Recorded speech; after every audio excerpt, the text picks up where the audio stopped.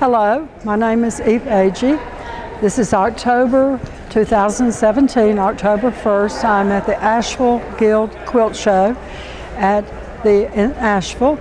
I am an Asheville Quilt Guild member, have loved it for many years, enjoy being there and doing the quilts. Just want to talk a little bit to you about this quilt that I have here today and just explain and talk a little bit about the fun that I had creating this quilt. The background, the basic background is batik. Some of it I overdyed and overpainted because I wanted a special color and a special location.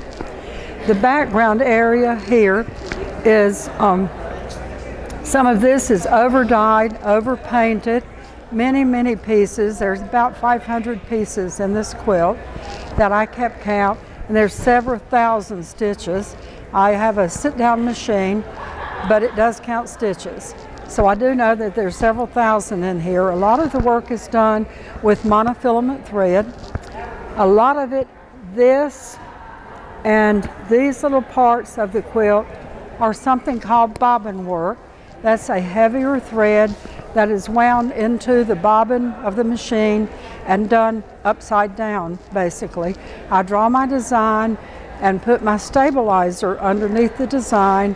Then I fill bobbins and hand wrap the bobbins because a bobbin, you have to, these heavier threads. So I wind my bobbin, and that is the only thing that you have to have patience with because this takes a lot of bobbin filling to get this done.